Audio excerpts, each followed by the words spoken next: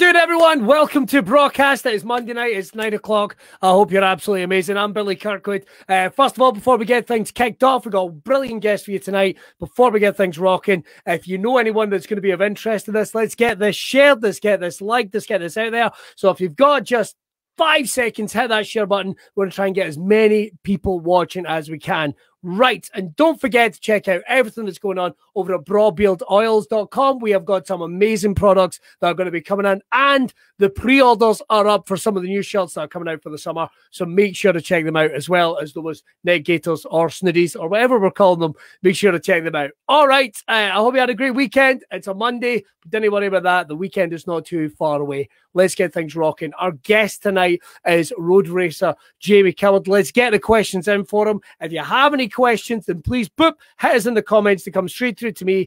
I'll read them out. And indeed, if you've got questions about anything, hit us up. I can already see some questions coming in for Jamie, so that's cracking. Right, without further ado, let's welcome our special guest on the show tonight. Please welcome Jamie Kirkwood. Jamie, how the devil are you, mate? Oh, I don't appear to be able to hear you, Jamie. Hang on 1 second. Oh, sorry. 1 minute. Hey, there we go, mate. Got you sorted. Got you sorted. I'm good. How did I catch you having a wee sneaky vape? Yeah. Sorry, mate. I beg your pardon. Last thing is, how are you tonight, pal? Yeah, I'm good, Si. Yeah, spot on. Just kids are in bed and just we're settling down to watch a movie, but been asked to come on here for John, so yeah, I'm chuffed to bits. It's nice. All right, well, I'll not keep you too long. I know any chance to get to watch something that is not kid related, particularly during lockdown, is precious time, mate. What are they? Is it Pepper Pig? Oh, yeah, horrendous. Like, I know we could swear on here, so I fucking hate Pepper Pig. I'll level with you. I am not a violent man, but if Pepper Pig were a real wee girl, I'd kick her right in the fanny, and I would not think twice. Can't stand her. Always fat shaming Daddy Pig and giving Mummy Pig a hard time. Can't stand it. Can't stand it. Right, before we get things rocking, man, I've got to ask, with it being lockdown, are you getting plenty of chance to go out on the bike? No, it's obviously the racing scene's obviously shut down because obviously with this virus that's about, so yeah, it's a bit of a shame. But I've been lucky, really. My boss, I'm a builder by trade, so my boss has kept me in work since it started. Really, he's got a couple of houses that I've been working on, so we've been up there, and then we're working on sites occasionally, but work at people's houses, just like doing the gardens and stuff. So we've been quite lucky. So I've been just keeping busy doing that. So it's been quite good, and obviously with the kids, and then keeping fit as much as I can. So it's it's been a bit of an experience, I suppose, for everyone. But I've been lucky, I suppose, as well. We're keeping busy. Definitely. Right, well, before we get things rocking, if anyone has any questions, make sure to fire them on just quick. It's nice and easy. Just put it in the comments. It'll come straight through to me, and we'll get things rocking. Right, we've got to kick off, Jamie. Where is it you're from originally? I am from Hebden Bridge, and I still live in Hebden Bridge, nice. Just outside of Halifax. All right, okay. I know. Yeah, it's a little village in the Yorkshire Dales, shall we say. It's like a lovely little spot full of lesbians, actually, if you like lesbians.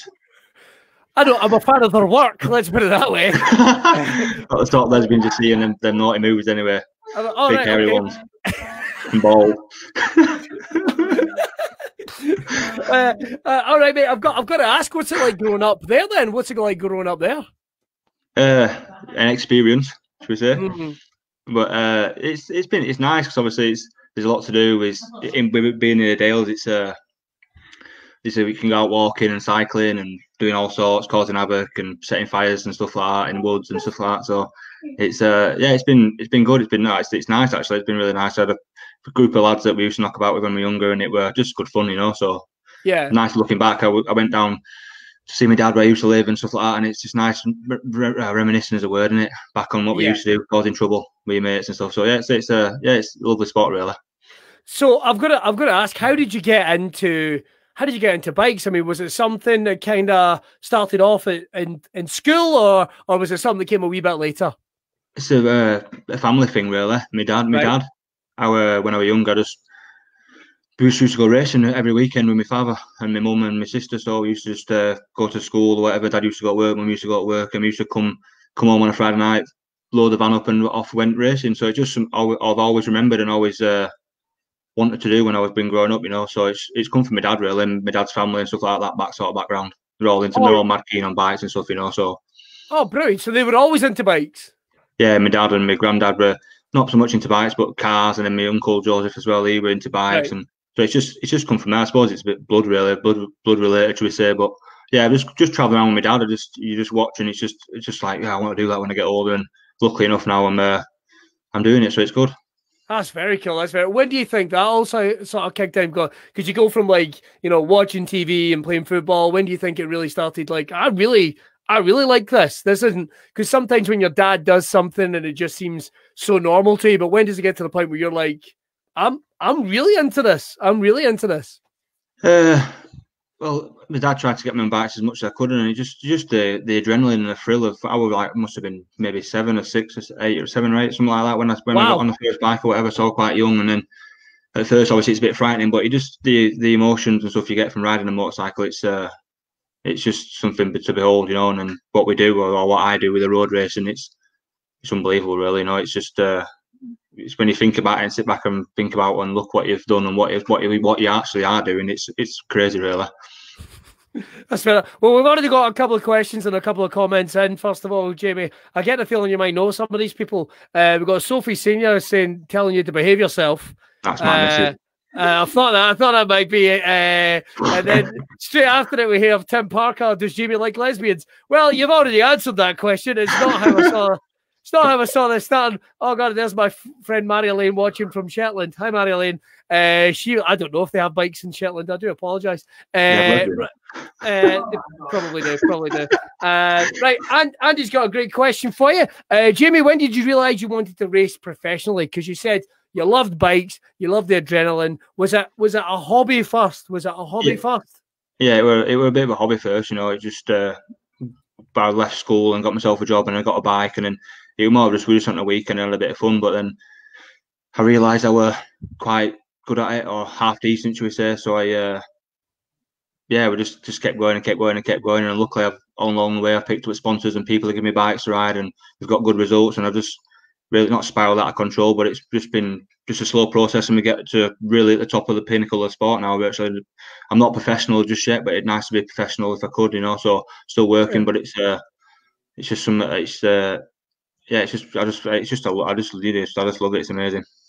So, for people that don't know, we had a little chat just before we came on road racing, because I was unsure of exactly how to describe it as what you do, because all the research and all the videos, a lot of them seem to contradict each other. What is road racing? It's hard to really explain. It's obviously road racing is virtually, in simple terms, is they literally close the main roads, public roads, and just let us hooligans go race around. That's crazy. It is crazy, yeah. When you think about it like that, you know, there's protection there, but you're flying past houses and walls and trees and bushes and stuff like that, and it's bonkers really when you sit back and, like I said before, when you think about it. But it's phenomenal when you're doing it and when you get that sort of buzz. So what speeds are we talking here in terms of going on these public roads? I mean, they're closed and they're safe for the public. But what speeds are we talking here? Because this isn't like a straight track. This isn't like an oval track or a unity track or anything like that. You guys are taking some. I mean, I watched a couple of videos of the Isle of Man, and I've gigged in the Isle of Man, and it's the road system there is interesting. And I don't mean any disrespect to anybody for the Isle of Man that might be watching. Matt, the speeds you're going at, I mean, what exactly are we talking when you're on a race? Full pelt going round these kind of roads? The Isle of Man, the lap record around the Isle of Man, this is an average speed is by a man called Peter Hickman, or a lad called Peter Hickman, and his average speed over 37 3/4 miles is 135 mile an hour, 135.4 mile an hour average speed over 37 3/4 mile. Bloody hell! Any top speeds are Sulby Straight, you're probably touching, I think someone got clocked down there about 200 mile an hour.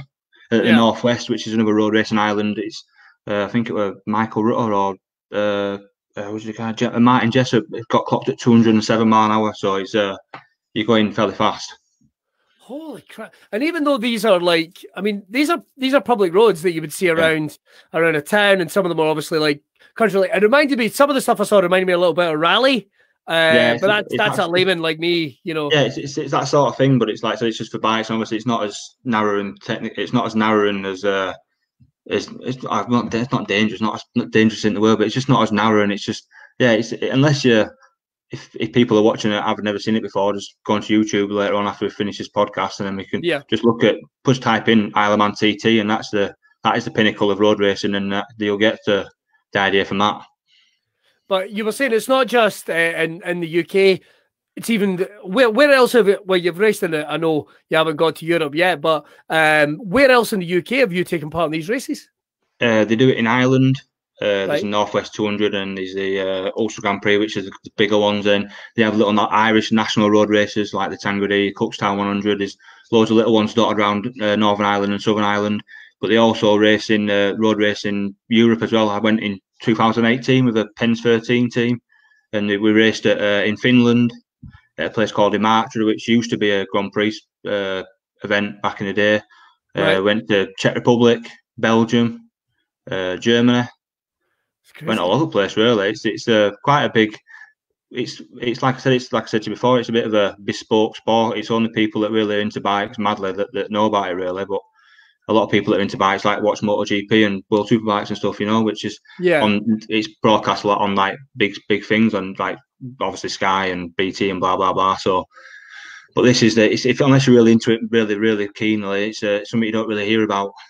Yeah. Is there a lot of crossover between sort of MotoGP and is there a lot of crossover in terms of the fan base, or do you reckon it's quite segregated? Is it quite specific? I don't know. It's a difficult question. I can't really answer it. There probably is people that like bikes, obviously like watching bikes and like seeing it. So there will be some people, but I think fan base is probably like for MotoGP might not get the fact that we like us people like going racing around and putting ourselves at risk of obviously getting injured or maybe dying. It's I know it's not nice to say that, but that could happen. So whereas the MotoGP is a lot safer. So if someone falls off there, they fall over and roll around in some kit litter and get back up and they go back out on the bike again later on. But with us, it's a risk you take. But it's just the buzz you get from it, and it's just something else. It was heart pounding stuff. When I was watching the stuff earlier, I was really taken aback because I know MotoGP stuff, but it's heart pounding stuff even to watch. Yeah, like I said, for people that have never heard of it before are watching, just like I said, going to YouTube tonight when we finish this, and then just type in the Isle of Man TT, and you'd get exactly what it is from that. Actually, it's just literally real racing bikes on public roads. Yeah, definitely. Well, listen, I just want to say we've got over 120 people watching. Fantastic. Tell you what, if you have any questions for Jamie, don't be shy. Stick them in the comments. It could be anything at all in regards to his career. But I think we've had enough lesbians. But if you've got any questions about anything, file them in the comments. We'll have a chat for you. I've got a couple of people giving me a hard time about Peppa Pig, but I stand by every word.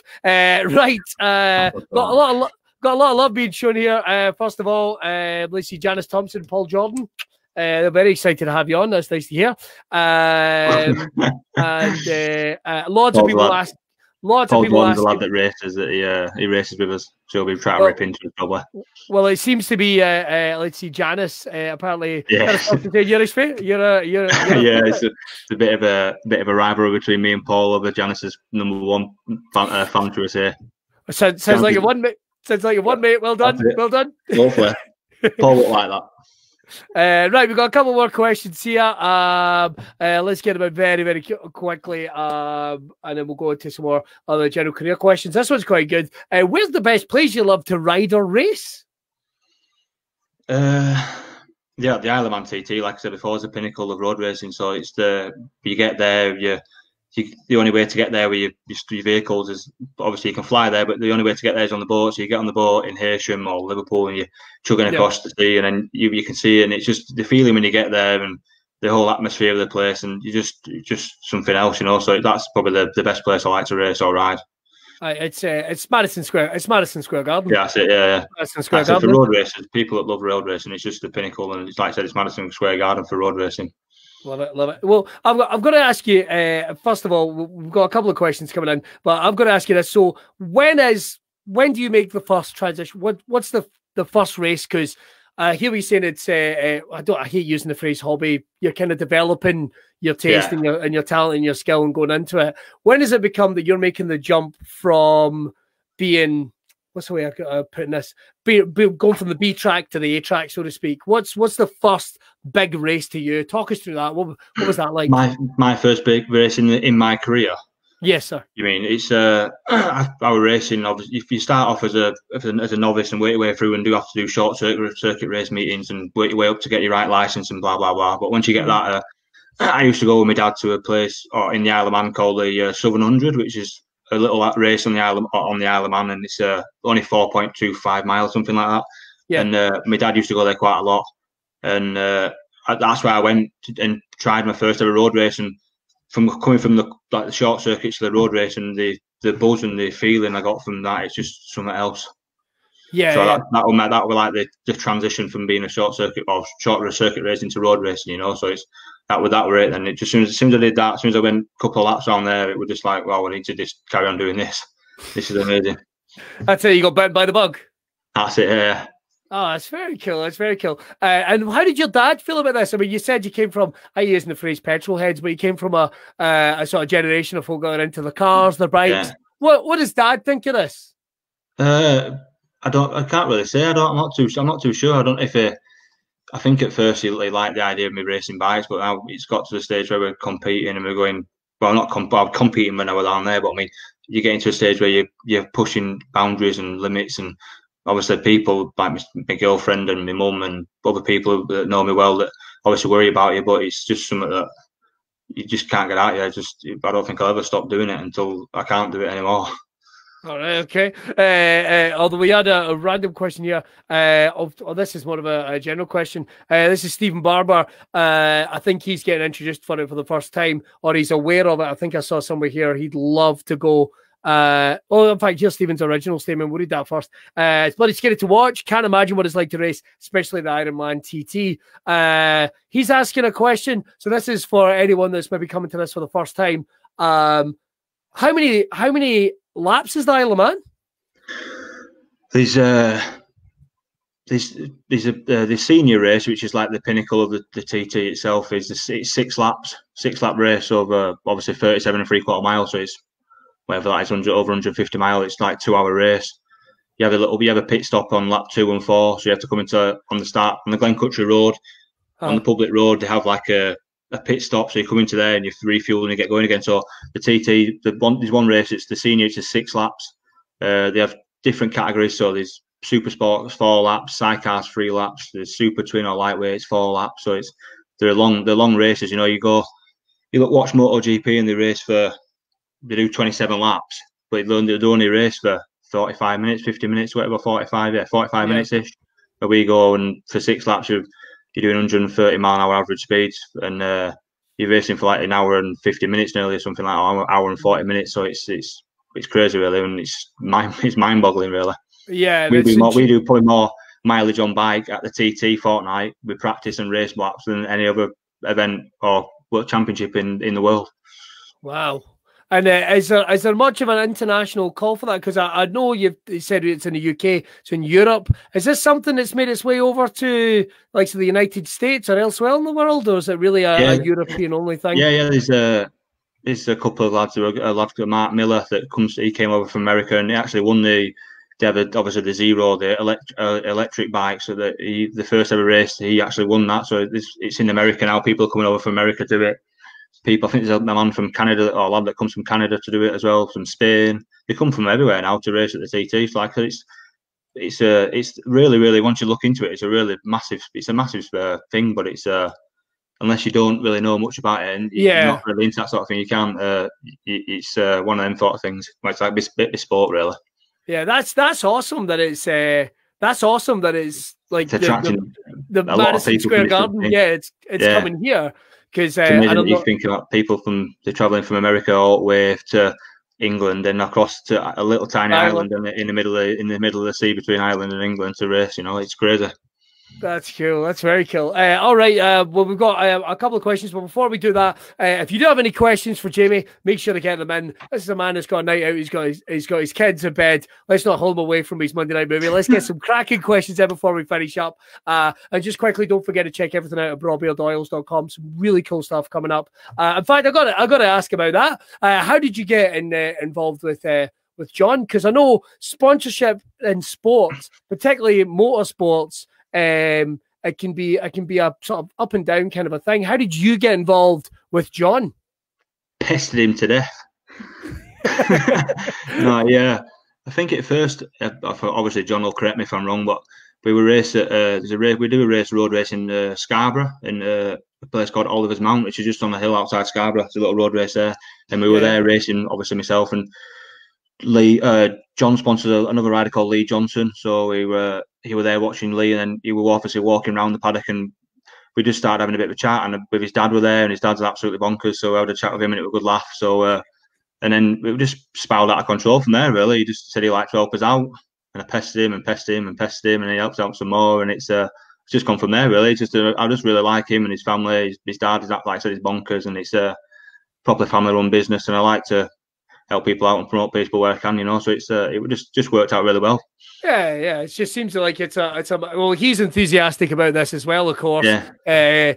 But in fact, so enthusiastic, he's got a question for you. Where is your favourite place on the TT circuit to watch? Looking for suggestions. That's from John himself. Yeah. Gorsley, which is like it's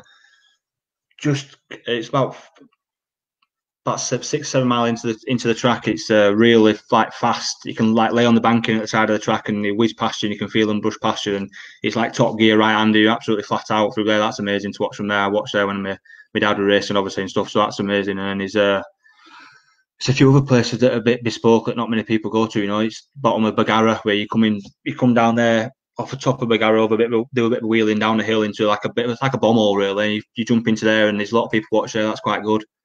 Anywhere on the Isle of Man watching the bikes is just amazing, because you're doing the speed you're doing and the commitment you got to get around there. It's just watching it anywhere. It's just like I said, it boggles my mind when I watched it, and when I do it, it's just a different thing again.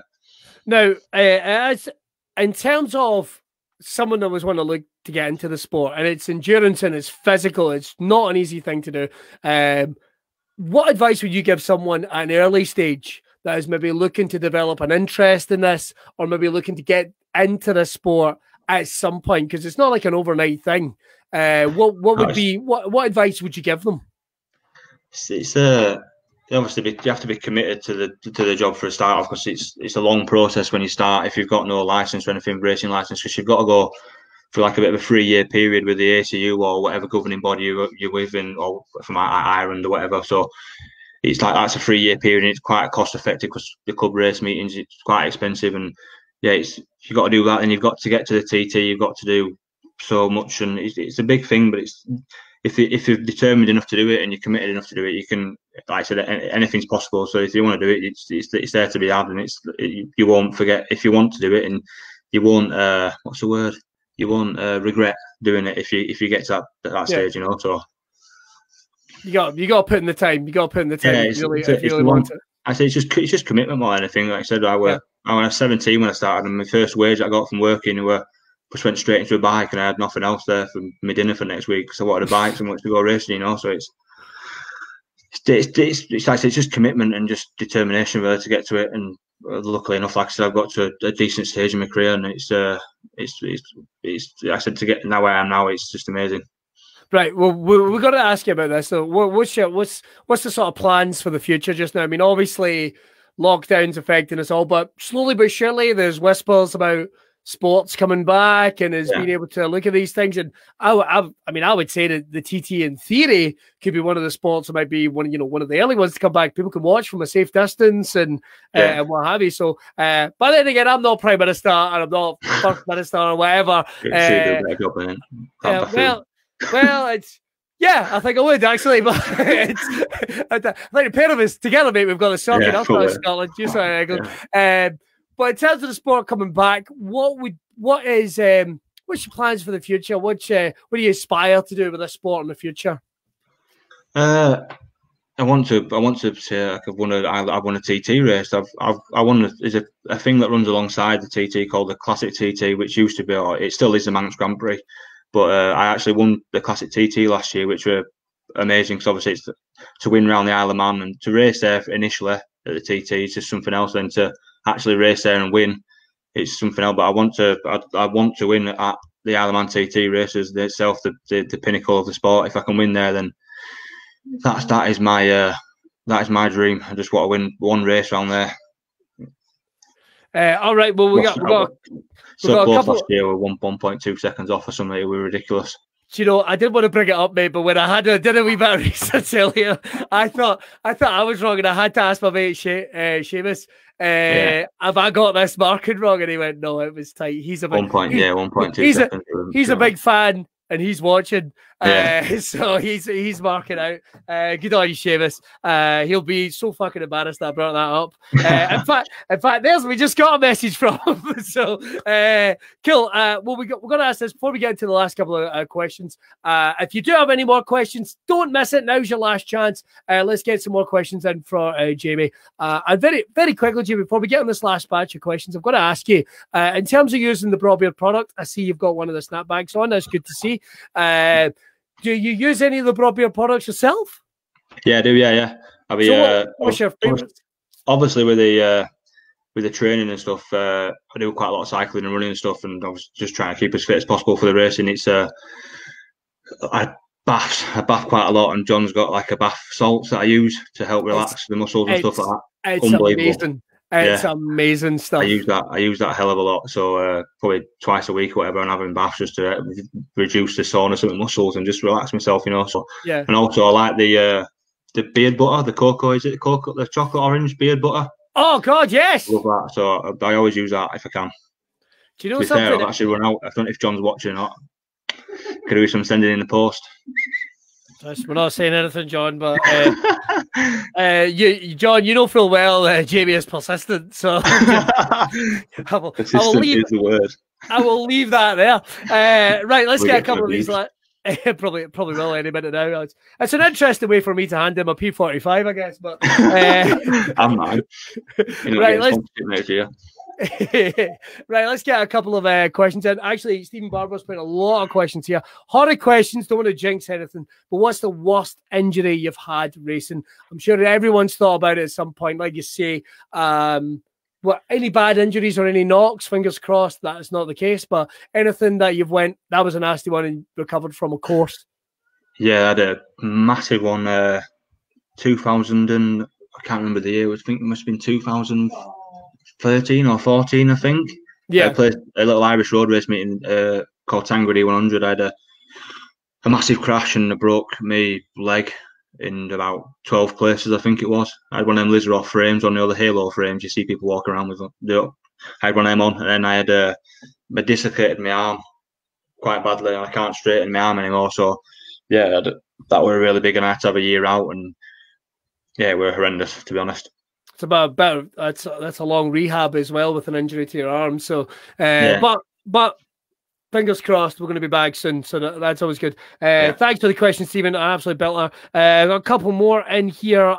First of all, here's one. Derek Senior. What's your favourite bike you'd like to ride around the TT course? There's a team called Padgett's that probably, if people like the racing, and they'll know about them. Clive Padgett runs a team, and he runs a YZ, it's a 500 two-stroke Grand Prix bike, ex-Grand Prix bike that Connor Cummins rode last couple of years, and Bruce Anstey rode it before. So I'd love to have a go on that. It's an absolute animal. It's just a bike that I used to watch when I was on TV when I was younger. Kevin Swantz and people like them riding them, and it was just one of them bikes that you just love to have a go on. Right, let's got a couple more here. Oh God, they're coming in quick and fast. Go to this next one. It's an interesting one. I know it's a stand-up. I've certainly got some, but Jamie, any superstitions or rituals before going out? Dump. I mean, a good hefty shite. I like your style. I love a dump. Lighten to load as well, and it makes me faster. Oh, for some reason, I don't know why, but I always have a dump. No, it's not right with that. Why it is what I do. When I do stand-up, I always have a pre-show shit. I think nervous shit. And I always make sure to find the technician and go, do not start the show. Without me, do not start the show. Right, a couple more here. This is a cracker. Mark Gibson's asking, Jamie, what was your favourite race from 2019? Oh, there were loads. We had a really good year last year. There were quite a few different races. Oh, give us a couple of your favourites, man. Yeah. I had my first ever TT podium, obviously, about losing out by 1.2 seconds. mention it, but it's yeah, that were, I know I didn't win, but it were just an amazing race. And then they were Northwest 200 on the Super Twin. We had a good race there. But the same again at Northwest, we had a race on the 600 with David Todd and Ian Hutchison. That were a phenomenal race. And there's been so many good races. 700 as well. I had a couple of good races with Dean Harrison there, and that were good on the 600. So yeah, just that last 2019, I think every race we competed in, we did really well. So it were a bit of a highlight. And the standout ones, like I said, the TT podium, my first ever TT podium, just missing out again. 1.2 seconds. Yeah, I've mentioned 1.2. Bit tattooed on my forehead. John, if you're watching, we've got to get a beard oil that is 1.2 seconds. 1.2 seconds, yeah. 1.2 seconds. Right, we've got a couple more in here. This one's Amanda Kennedy. If Cookston 100 goes ahead in September, will you be over? It's a difficult one. So obviously the teams I ride for, one of them's based on the Isle of Man. So it's a different governing body, and they're not being a lot stricter than they are over in here. Well, where we are now in England and Scotland. So it's the lockdown thing over there is they're all clear now. So I think they're waiting for us to get sorted, which is going to be a long process. So yeah, he can't get off the island, and if he does come off the island, then he's got to go. When he goes back, he's got to quarantine for 14 days. So it's a long process to go racing Ireland. I'd love to go and race there, but it's just just the logistics of it aren't right good. But I might go across with I ride for a team up Scotland, KHS, and their KHS Racing there. Like I said, they could go across because that might be possible, but it's just a long way to go with one bike, then, you know. So it's a bit of a shame, but it's just unless it gets this lockdown gets or it goes, the virus starts going away and fucking off as such, we probably won't be there. But it's just one of them things. It's like a legit. You just can't answer questions in that time frame just now, isn't it? It's just a complete nightmare. All right, let's get another question. And Stephen Barber's coming. I'm thinking fast. Thank you, Stephen. Is there a good pool of young riders coming through to the race, TT, in the future? Is the sport growing? Yeah, there is. There's people popping up all the time. You know, like I said, this last couple of years, is a lad called David Todd. That's like come up the ranks really quick, and there's quite a lot of people. I'm still quite young. I'm 29, so I'm fairly young. So I could be one of them people as well. But there's obviously Paul Jordan as well. He obviously flashed up before. He's a good lad from Ireland. He's only 28. He says he's 28, but I think he's really 34. But he never changes his age. He's always 28 every year. I see, one of them, right? But he's quite a big group of people. It's difficult a task because it's a long story, but it's not a long story, but it's a difficult task because there's not many teams around, and it's difficult to. Yeah. But there is a lot of young people coming up and wanting to do it. So yeah, it's not dying away. It's probably growing more than anything. That's brilliant. That's brilliant. Well, of course, like we said, if you get an opportunity, anyone watching this, go and check out. Seriously, I didn't waste the afternoon, but I spent the afternoon watching a lot of videos and getting the fear. To be honest, I know that John's very excited about when everything opens up and stuff, what have you. Thank you for joining us on the show, and hopefully the sponsorship continues, and hopefully we'll get you topped up with some chocolate orange as well. Yeah, that'd be nice, John. All right, give me 1 second, Jimmy. I'm just going to put you back in the green room and I'll get this wrapped up. All right, just hang on there for me a second, mate. All right, well, that's all we've got time for in this week's broadcast. Don't forget to check out everything at brawbeardoils.com, all the new products and all the news and what have you over at Braw Beard Oils on Facebook. Right, we're going to be back next Monday at 9 o'clock. We'll put up all the details. Of course, it's going to be in the social media. And all that's left to say is look after yourselves. I'll be Billy. We'll see you later. Cheers. Now I need to do the bit, which I never do slickly, and that's sign off. Bye.